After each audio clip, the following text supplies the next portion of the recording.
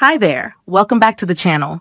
Today, we're going to show you how to save and edit flashcard sets on Quizlet step by step.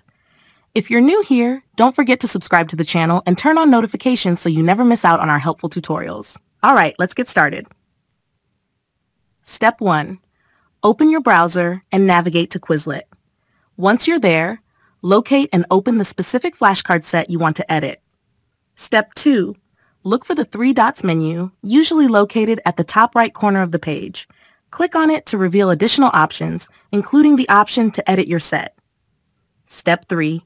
Start making the changes you want. You can edit the text, update definitions, or even add a new card to the set. Take your time to ensure everything looks just the way you want it. Step 4.